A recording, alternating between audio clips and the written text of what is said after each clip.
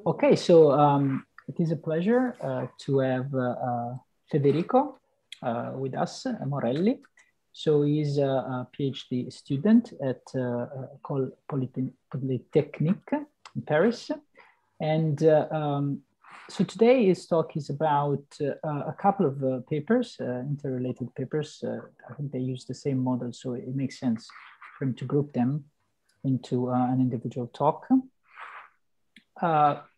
As always, if you have questions, clarificatory questions, please put them in the chat box, and we'll try to manage those during the seminar. More substantive questions, I would ask to keep those for the end of the seminar. Okay, Federico, it's yours. My turn. Yeah, so, okay, good afternoon, everyone, and thank you for inviting me to this journal club. So, as you probably know, my name is Federico Morelli, and I'm currently working, I'm a third-year PhD. I'm split between Sorbonne Université and École Polytechnique. And I'm working with Marco Tarzia, Benzaquen, and Jean-Philippe Bouchaud, and on a project that I'm going to present you today. And the title of my presentation is Confidence Collapse in a DSGE-like Model. So I wanted, first of all, to give you some kind of background. So I would like to start with two quotes. The first one by Olivier Blanchard, who said that we in the field did think of the economy as roughly linear, constantly subject to different shocks, constantly fluctuating, but naturally returning to equilibrium over time. The problem is that we came to believe that this was indeed the way the world worked. And the second one, by Jean-Claude Trichet, models failed to predict the crisis and seem incapable of explaining what was happening. In face of the crisis, we felt abandoned by conventional tools. So the question is, after the 2008 global financial crisis, people started realizing that the model they were considering for policy, for the monetary policy, were not adapted to account for crisis. But when we investigate about the different models that are now present in the macroeconomical models landscape, there are two main categories. So the first one, DSGE model, that stands for Dynamic Stochastic General Equilibrium models. And the second one, macro category, is the agent-based model. So on the one hand, DSGE model describes a fully rational agent that maximizes some kind of utility function. While on the other hand, the agent-based model do not make any assumption over rationality in general. And of course, DSGE model, they are coarse-grained models, so they are mean-field model, and they have a representative agent, a representative firm, a central bank that interact, while the ABM models are very easily adapted to account for heterogeneities and interaction. Another difference is that the DSGE, as the name suggests, they are general equilibrium, so there are models that can be linearized around the single equilibrium, while ABM models, they are in general non-linear and out of equilibrium. And last but not least, DSGE have been the workhorse for monetary policy in the last decades, at least, while ABM have been only recently introduced as a tool for the macroeconomic analysis. So the idea of my research is to see whether we can stretch this DSGE paradigm and to answer the question whether it exists an overlap, a non-empty overlap with the ABM way of thinking. So before doing that, I would like just to recall briefly what is a DSGE model. I think a lot of you already know, but so the dynamic stochastic general equilibrium model describes the interaction between a representative household, a representative firm, and a central bank. And the goal is to determine some macroeconomical variables, such as the consumption, the working hours, the wages, and how the external shock, the exogenous shock, propagates within the system. And of course, the ultimate goal is to determine the interest rate and inflation and to fix those observable. The idea is that how to build interaction between the households and the firm, right? So the household has a utility function, which is concave in the consumption term, which is C, and it's convex in the labor that the household provide to the firm. And of course, like people do want to consume and they don't want to work. But the households unfortunately have to deal with some kind of budget constraint where the outcome must equate the income, let's say in the simplest form. So the income are represented by the wages, U times the labor that I've provided plus the bond that I've matured at time t-1, and what I'm buying is just my consumption plus the new bonds that I'm buying at a price 1/1 plus R, where R is the interest rate, of course. And on the other hand, we have the firm that has a production function, Y, that is concave in the labor provided by the firm and is linear on the exogenous shock, which is now represented by a technology that they call zeta. And they have a profit function, which reads just the consumption, how much I've sold, minus the wages that I've paid to the firm to provide the labor. So the idea is that the household maximize not only the utility, but it's the stream of expected utility subject to the budget constraint. And on the other hand, the firm maximizes profit, assuming that the market clears. And the simple solution provides three equations, right, that are linearly independent. So there's the utility maximization, the profit maximization, and of course the market clearing. We have three equations, three unknowns that, they provide a unique solution, and therefore all the macroeconomical variables depend only on the exogenous shock. So this presents, if we think about it a little bit more deeply, this has some weaknesses. The first one is somehow the causality. So the economy does not depend on the past, but only on the future expectation of my economy. In fact, the household do not look at what has happened, but they just look at the stream of expected utility. And of course, there is a single equilibrium. So the economy just oscillates around this equilibrium, and it doesn't allow for economical crisis, for example.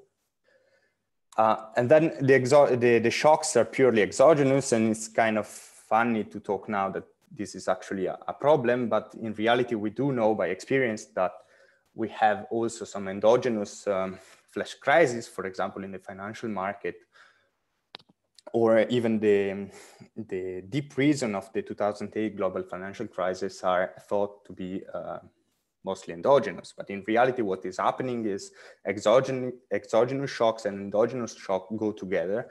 In the DSGE framework, the endogenous part is a little bit not considered. And of course, we do think that they are kind of oversimplified, as the market clearing is not realistic. So the first step we can do to move from a DSGE to a ABN is to consider a DSGE, which is with many different households that are interacting. And the economy, of course, is ruled by the same principle as before, so nothing changes. And another step we can do is not only we consider many households, but we can consider many households that interacts, and we can add a kind of feedback in the utility function, right? This feedback F highlighted in red, which contains a term that depends on the previous time step consumption of our neighbors, and the neighbors are determined by this social network that they call GIJ. So there are two possibilities when considering this GIJ, for example. The first one is to consider the homogeneous limit. which basically means that we take a fully connected graph and we take the thermodynamic limit in the number of households. So we let the number of households diverge, and the graph is fully connected. And therefore, we recover the mean field approximation of the DSGE, where people are sensitive to the same information. And the utility function is a little bit simpler, of course. And we have only aggregate, we talk about aggregate variables. Or the other case is, of course, to consider the heterogeneous case, where the network has a general structure and the heterogeneity must be implemented in some way. So in this first part of my talk, I will try to focus on the homogeneous limit, because he has some very interesting properties.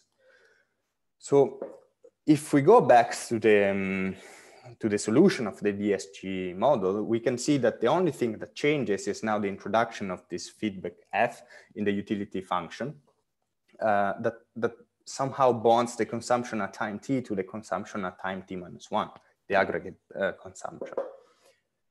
And if we solve again, same principia, we have the utility maximization, the profit, and the market clearing. We obtain a solution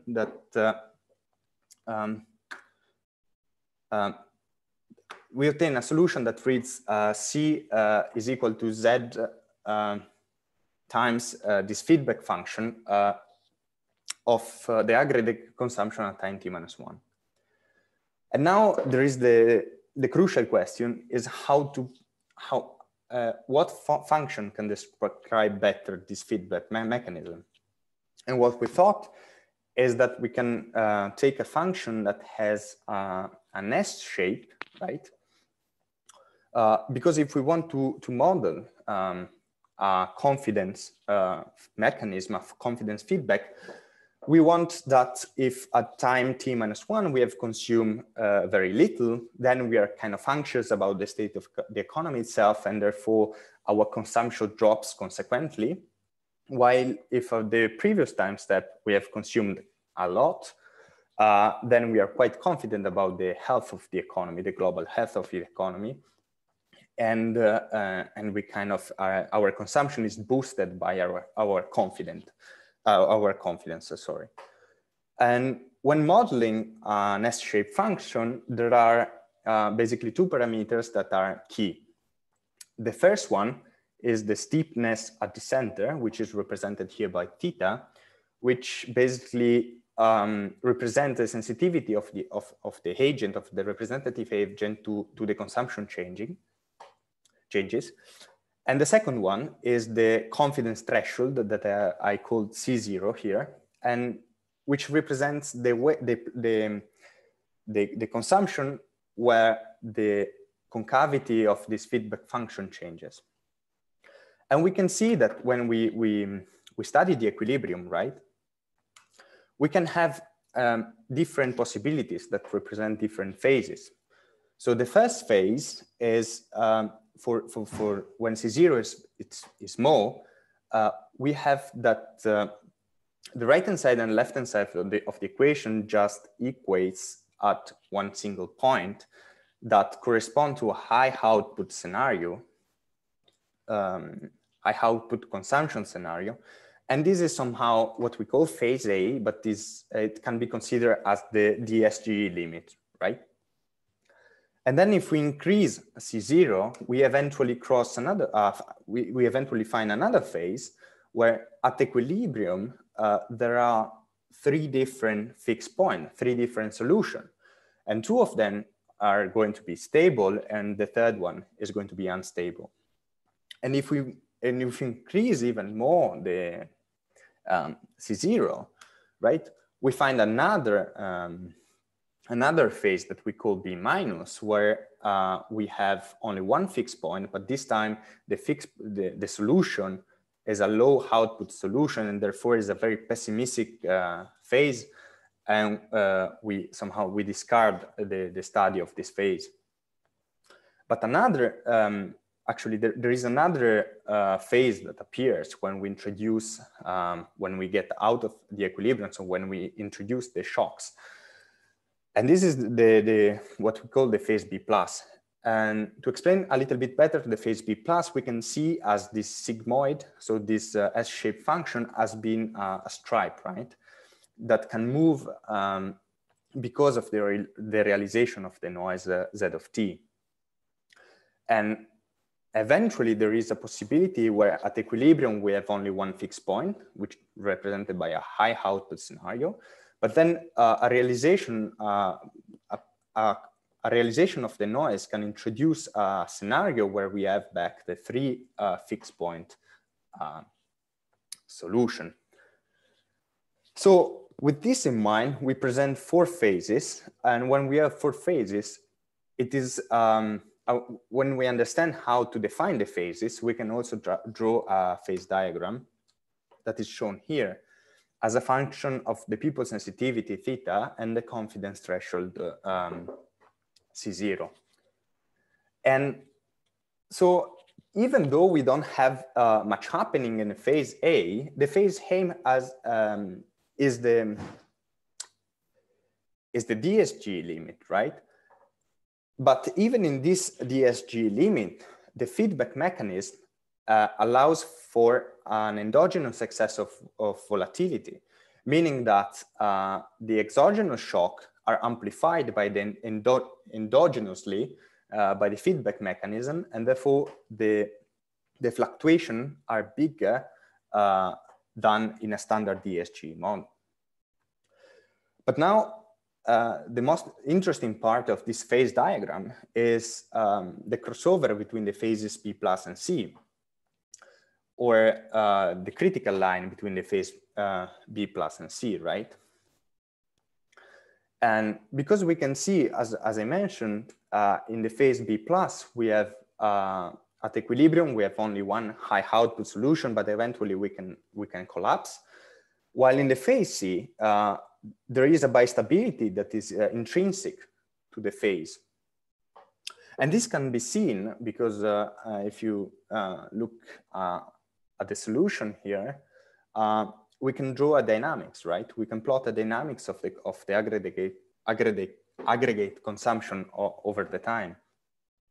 And what we find, if we just compare the two dynamics in the phase for a choice of parameter that correspond to the phase B plus and a choice of parameter that corresponds to the phase C, we can really see that in the phase B, the system, the consumption, the aggregate consumption oscillate around an equilibrium. And every now and then there are spikes towards downwards that represent somehow a crisis. And this can be seen when plotting the distribution just in the bottom panel. We can see that basically the system oscillates around an equilibrium, but there are a few points that are just somewhere else. While it's in the real, it is in the C phase that we have this inner, the proper bistability, where the system oscillates around a high output equilibrium, right? And then the system collapses. And this is highlighted, of course, by if we plot the distribution of those realization of the aggregate consumption, where we can see that there are clearly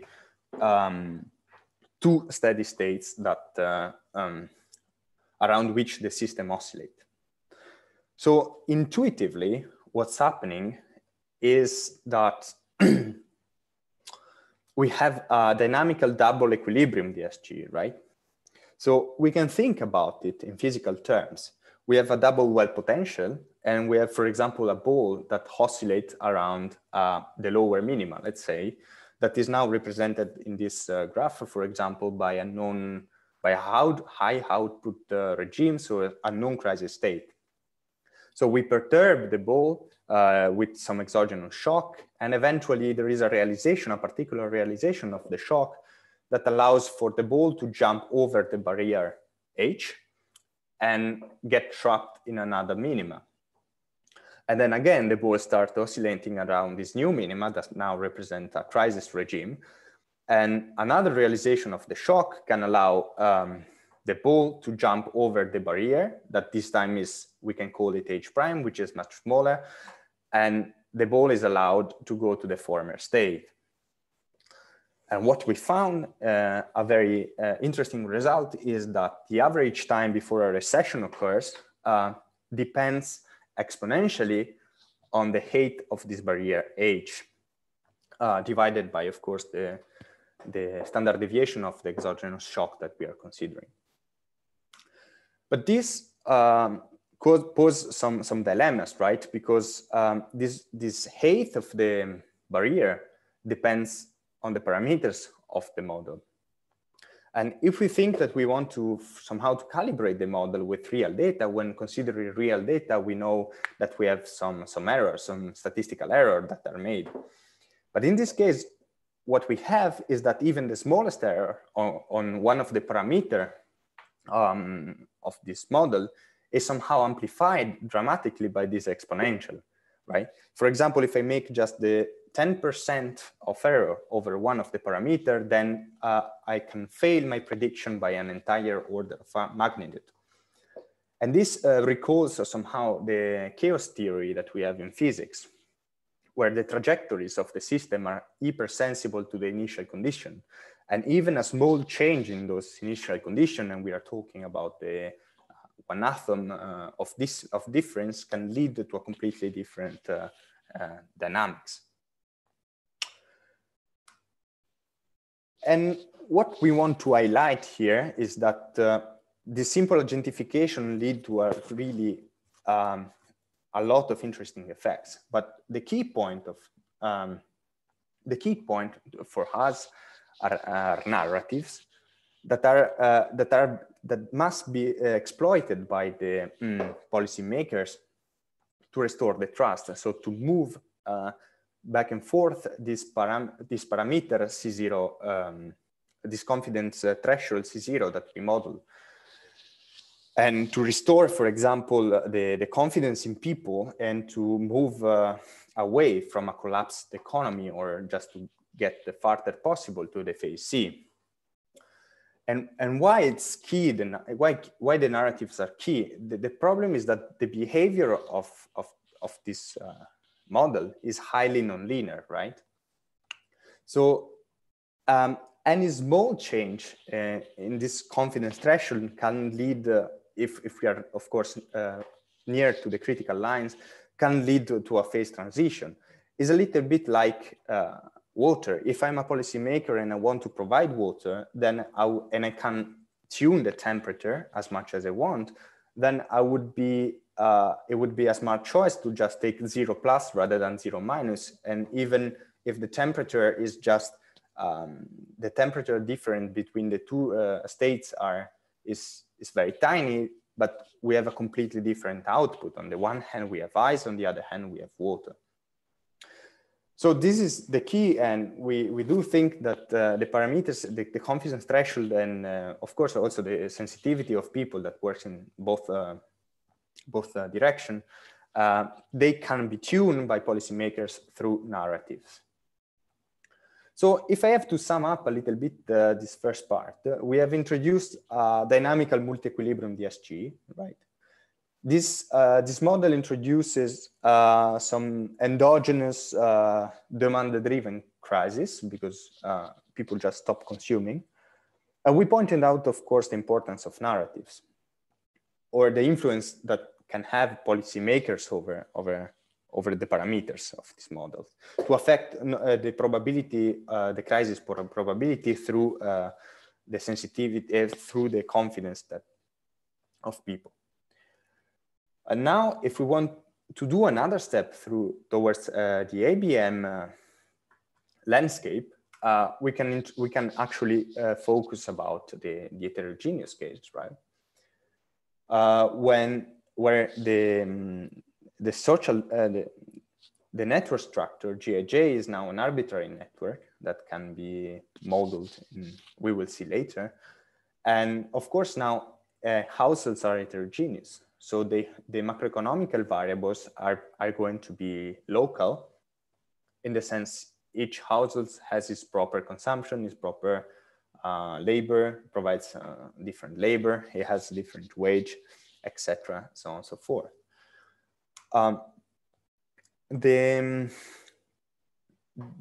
the way we proceed is very similar. It's actually almost the same as in the previous case. Just the equations are a little bit more complex, but nothing major. And we can highlight again the individual labor for each household, the individual consumption, and the real wages. And it's this last term that actually encodes the way we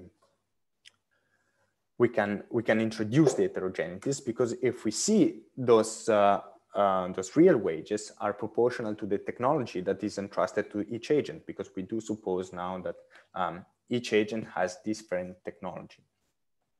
So there is a global exogenous shock that is called now zeta, and the term z of I differs from one agent to the other. And as this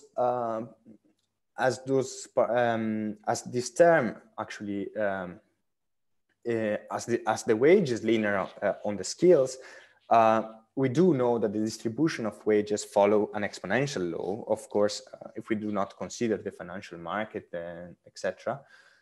And therefore, we draw those variables with an exponential distribution. And the exponential distribution is modulated by two parameters. The first one is mu, which is just the steepness. So the inequalities that we are injecting, the level of heterogeneity, the wages that we are introducing. And the second one can be seen as the mean value, right? So if we want to do a connection with a real life problem, the parameter mu can be interpreted as the Gini income index. And in particular, for an exponential distribution, the Gini index and this parameter mu are connected by this simple law that is highlighted here in the slide. And the second one is the average of the skills, but being the average of the skill, basically the average wage, this should be somehow proportional, right, to the GDP per capita that we have in the one country that we are trying to model or to parameterize. So once we have introduced the heterogeneity, so we associate to each household a different level of skill, we now have to build a social structure, a social network. And we do know that intuition give us the response somehow to this question, because we do know that people that somehow share the same level of income in reality tend to cluster together, right? For example, I don't know, in London, people with higher income, they can be found, for example, in Chelsea. And so we place a bond between two agents, looking at their difference in the skill level, of course. And this probability, so we place a bond with a probability that depends on this distance. And the probability is also modulated by a temperature lambda, which somehow determine the level of segregation of the graph. So to visualize better this effect, we can, for example, plot in the solid blue line, the individual skill distribution, right? And the pink dots just represent the average skill of unagent neighbors. So when I take lambda very small, then as you can see, the pink dot just overlap the blue line, meaning that every agent just is looking at people that have, in average, the same exact, same with some perturbation, of course, but the same exact level of income as himself. While in the other case, when lambda is big, then people just choose other agent at random, and they place a bonds at random, like the links are placed at random, and therefore the average that I'm observing myself is going to converge to the mean of the distribution. And now let's move a step backwards, right? So we have introduced heterogeneity, we have a social network, but we do also have. Sorry, Federico, but yes. So Marco had Pangallo had I think a quick question for you. Marco, go ahead. Hi, I just wanted to know, so you sum in over J in the previous slides, but it's not clear to me, like, what are you summing over? Like here, is it, yeah, the previous slide? Sorry. Can you Here. just, no, please go next. Still next. Right, so here, this is the whole population. Mm-hmm. And then in the following slides, is it still the whole population or just the neighbors? Here. No, I'm not sure I understood the question, but the idea is that here we define the heterogeneity. So we associate basically some labels, some skill level to each agent. So we have the set of households, and each household is just labeled with a different skill level. And then here we build the social structure. So we place the bond between between two households with a certain probability, right? Right, but then I guess, can you go one more slide on? On here. Still one, sorry. Oh, no, sorry, just before. So that was right. So here you sum in over J, but now that's just the neighbors. Yes. In this case, I see. So what matters over, like in the simulation, is to determine like the general macroeconomic properties is the full set of agents, but here you're just looking at the neighbors. Okay, thank you. Sorry for. No problem. And so here we were. So we have introduced heterogeneity, we have introduced the social network. And the idea is that there is no reason, right, for people having the same exact confidence threshold and the same exact sensitivity just because they are different.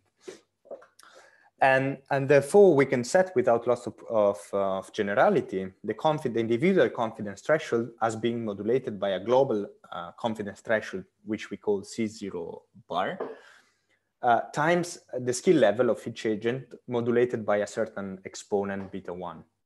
And on the other hand, the sensitivity are modulated by a global sensitivity theta bar, and they are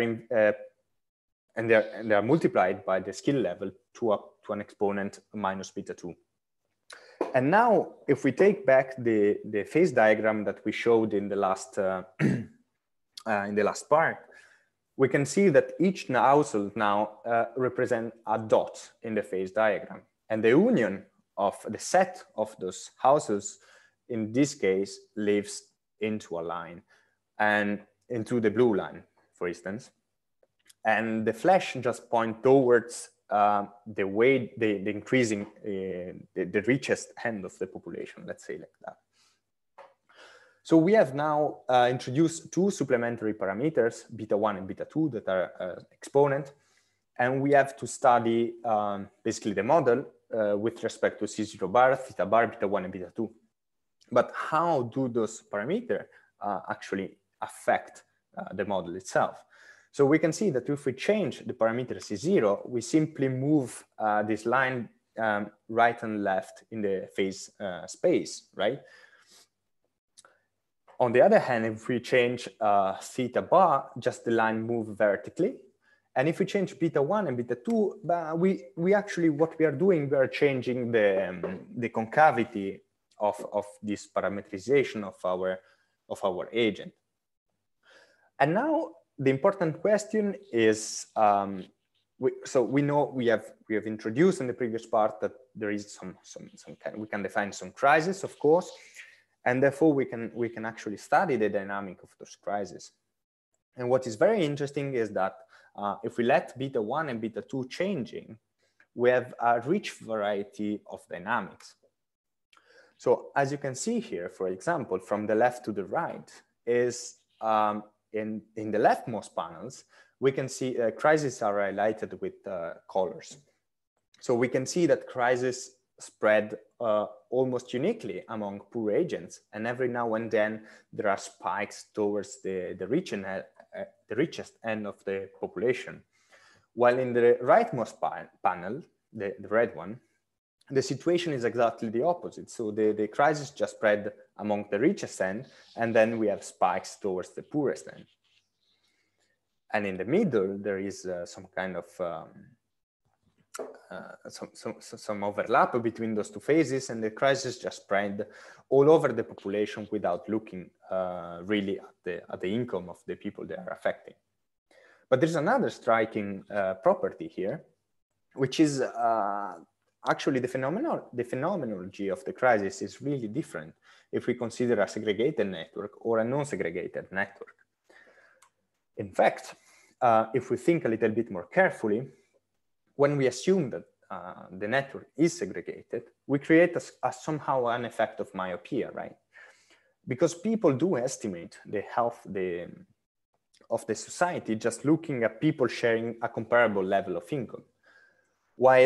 And this effect actually maximizes the domino effect or an avalanches, if you want, fragilizing the crises that are more exposed to recession, to economic recession. While in a non-segregated regime, then my trust as a poor agent can be boosted because I'm looking at a wealthier, at the most rich agent, and therefore I think that the economy is going really well. But now there are basically two directions where we can study the property of those crises, right?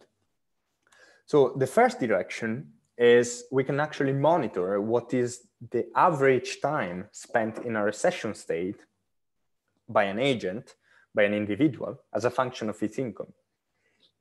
And for example, we can compare two agents that represent just the richest and the poorest decile in our income spectrum.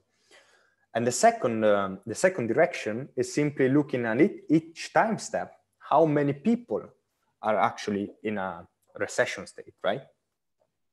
And we can draw, for example, the histogram of this indicator and to discover some properties. And what is striking is that in both those directions, we find a phase transition. So if we focus on the first, so in the first case, we can, for example, plot as a function of beta 1 and beta 2, the ratio, okay, of the crisis time that the poorest guys spend in a, I mean, that the agent representing the poorest decile spend in a recession divided by what is the richest doing. And what we found is that as a function of beta 1 and beta 2, there are three zones, basically. The first one, in light blue, is where the lower wages are more affected by the crisis. The second one, as dark blue and pink in the figure, is where the crisis just equally spread to the two ends of the population. And then the third one, the red one, is where the richest decile is more affected by the crisis. And we can also monitor what is the dependence on the size of these dots that is proportional to the inequalities in this observable. So when we raise the Gini index and therefore the parameter mu, we see that the size of the dots just grows, meaning that the effects are even amplified by the augmentation of the inequalities. And this graph just show how exponent beta 1 and beta 2 that we introduced just before, they play a crucial role to determine which social class is more affected by the crisis. And this, few days ago, I heard this Mario Draghi speech to the Senato, where he said a little bit, he said that poverty has also worsened. Right? He was talking about the COVID-19 crisis and how it impacted the Italian society and in general, our societies. So poverty has also worsened. From one year to the next, the incidence of the new poor rose from 31% to 45%. And the effects on inequality are serious and few historical precedent. Without public intervention, the Gini coefficient have increased by 4 percentage points in the first half of 2020. And this is a little bit what we are seeing here, right? So we increase the Gini coefficient, so mu becomes larger. the dots become larger too, meaning that the inequality people, poor people, for example, spend more time in a recession state. And the second direction I wanted to analyze with you is the direction where we investigate what is the portion of the population, right, that I called X smaller, which is the portion of the population that is actually in a crisis state. And here we can see another phase transition, right, with the increasing of the inequalities. So when the inequalities are very low or near to zero, we have somehow a binary state, right? So people are all equal. It doesn't really matter how we place our connection because people are equal. And therefore we have basically two states. Only one state where everyone is out of the crisis, right? And the other state where everyone is in a recession state. But when we switch on the inequalities, so when we increase this parameter mu, then we see that this bistability, this bimodal regime is replaced by a unimodal regime, which means that crises just affect one fraction of the population, and they very rarely and almost with zero probability, they affect the whole population. So when I increase mu, I will have that one hand of the society, and this one hand depends strongly on the choice of beta 1 and beta 2, is completely non-affected by the crisis. And finally, there is this, we tried to see whether it was possible to calibrate our model with real data. It was more somehow an exercise, but the interesting part is that it exists a region, a very tiny region in the parameter space where somehow the prediction of our model, they kind of overlap with the real data. And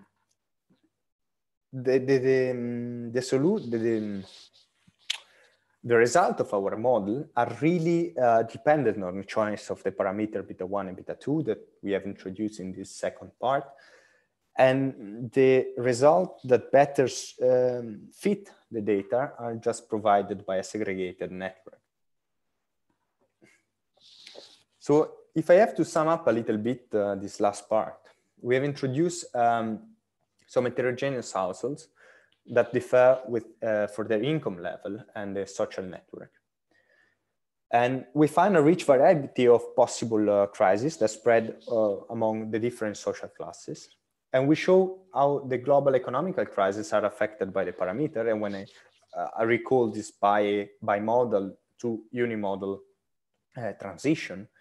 And finally, we have compared the prediction of our model with real data, so showing that it exists an overlap. And the last this is an ongoing project that I wanted to share with you, is that in what we have done so far, it was about the consumption-driven crisis. So the idea is that people do not want to consume anymore. But in fact, it seems like to be a little bit realistic that people can't consume because the capital is not anymore there. And so what we are trying to reproduce here, and we have some promising results, is that we have some capital crisis, right? That also drop the consumption simply because the firm cannot produce. And with that, I would like to thank you, and I will be glad to answer all your questions. Thank you very much, Federico, especially for leaving quite a bit of time for questions. So do we have any questions for Federico? You can put an asterisk in the chat box. So in the meantime, maybe I have a question. So so it wasn't very clear to me how much of your results are analytical results and how much of it is numerical results, because you showed some I think noisy dynamics, which I assumed were numerical simulations, but yes, you also made some statements. So so can you tell us maybe a little bit about the solution technique for the model and Okay, for example, in this first part, there is a lot of analytic. For example, the phase diagram is fully analytic. You can actually draw those lines. There is some equation that just you can compute the you critical lines. You can compute the critical lines, exactly. And yeah, in the homogeneous case, there is quite a bit that can be achieved analytically. While this result is numerical. For example, we just plot the dependence of the crisis probability and log linear axis, and we found that this relation holds. But when we move to, for example, the heterogeneous case, then results are almost those results are of course analytical. They're also quite tricky at the end to. It's nothing impossible to do, but it's a little bit more complicated, right? And this is of course analytical, but also the way we implement for example, the structure of the network is numerical. We have performed a Monte Carlo algorithm, for example. And then, this is just a simulation, but then we can't say much about, from now on, it's almost everything is numerical. Okay, thank you. So Eddie had a question. So Eddie, do you want to? So really nice work. I have two questions. And one relates to the crisis. So this is what you call the DSGE framework. What patterns do you find in the time domain for the crisis? So why I'm asking this is the following. So it's a different model, but there are some similarities here with respect to yours, in the sense that in this model, I have financial sector, which interacts with the real one, and there is uncertainty regarding the risk distribution. And then kind of introduce that uncertainty through the optimization problem of the households. Actually, of course, that starts affecting the economy. And what I interestingly find is that kind of initially the crisis occur pretty rare, but that there is a state where actually it enters and when there is double dip and triple dip recessions that appear. In your framework, would that be possible? Do you see any type of more stable crisis versus less stable crisis? I can call it like that. That's kind of a very rough terminology, but can you kind of derive this to types of subsets of crisis? Maybe stop there first. Yeah, then I try to answer. If I miss the true answer that you were expecting, please stop me. So in this first part, right? Sorry, where is it? Here we have. I mean, the crises are somehow all equal in a sense. They differ just in the C phase, for example, what I described, the crises are just, all of them are at the same level. Just we have bistability, so the system oscillates around two equilibria. So of course, just the consumption switches to the high equilibrium to the low equilibrium. So in this regard, no, we don't have intermediate crisis, and the crisis occurs in a very tiny time lapse. So we don't have, for example, slow recession or slow recoveries. We have just recession or recoveries. And then, yeah, the more we move, the more we increase C0 inside the phase C, the more there is a disproportion, right? So the time we spend in a recession state becomes much larger. When we consider in reality the heterogeneous case, we don't have this clear bistability. So there is somehow the crisis can be a little bit smoother if we compare the levels of consumption.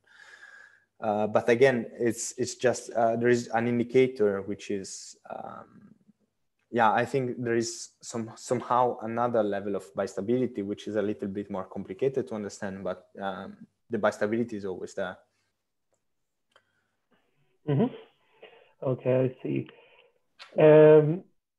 Now, the second question was regarding the so heterogeneity and social networks. So kind of that's in the, if I understood it correctly, I'm sorry, I jumped in a bit later, maybe into the presentation. Yes, yes.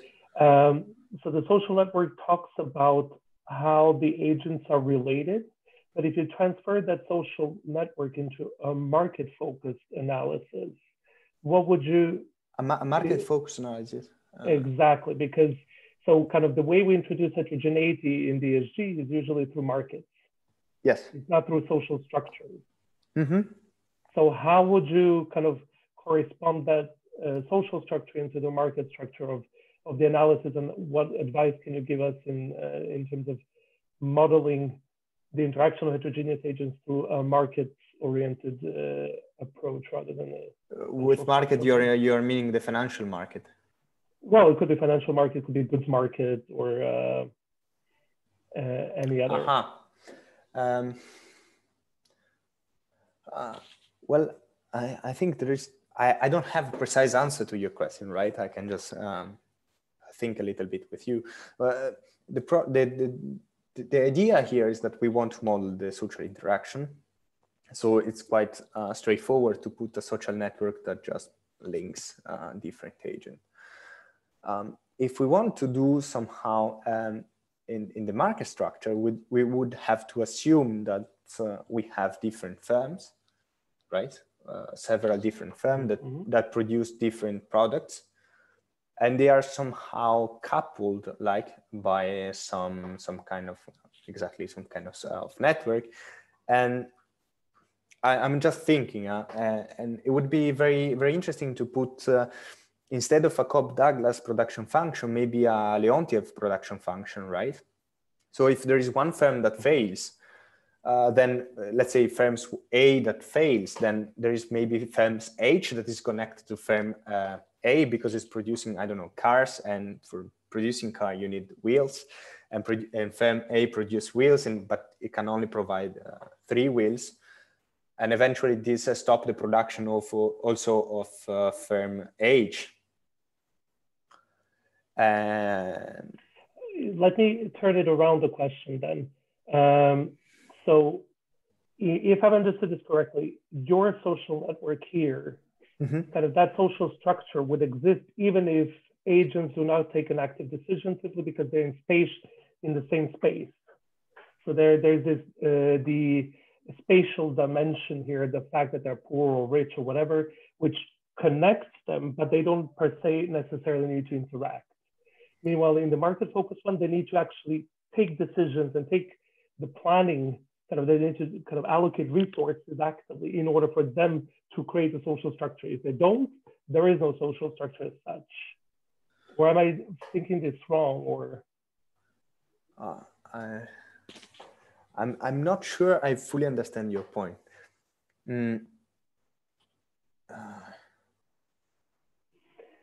Otherwise, I mean, if anyone else has questions, please jump in. I mean, I'm trying to kind of derive because I understood it here, what really kind of influences or transmits the shocks across the different groups in your heterogeneous continuum is the fact that they're congregated around some kind of poor areas and richer areas. That's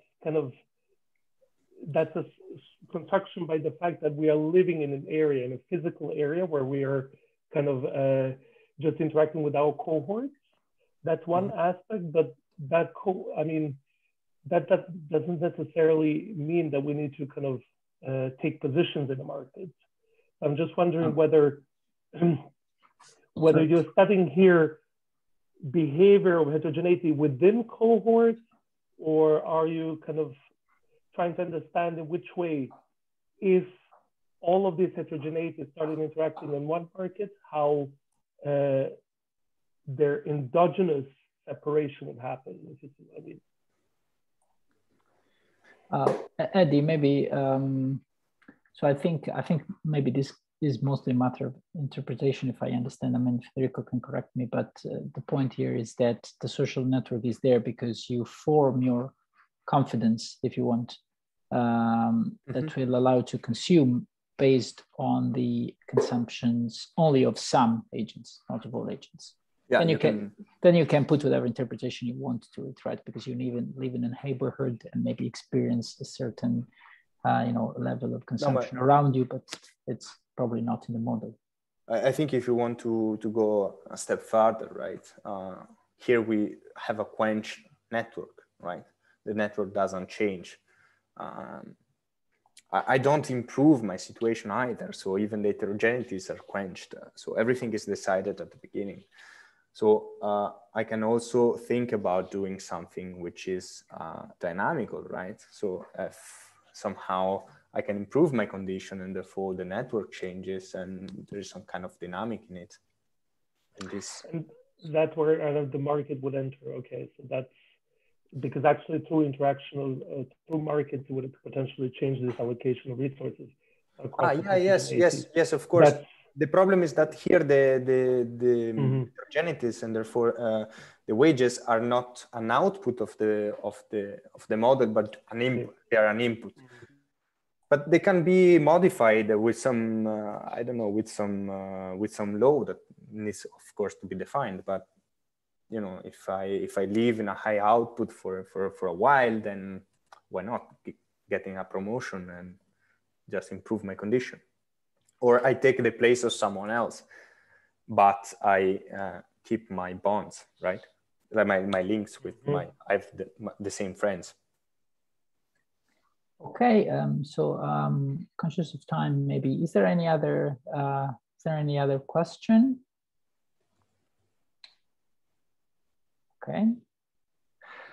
Okay, so if not, again, thank you very much to Federico for the presentation. I'll just remind everyone that the next seminar of the series will be the 11th of March.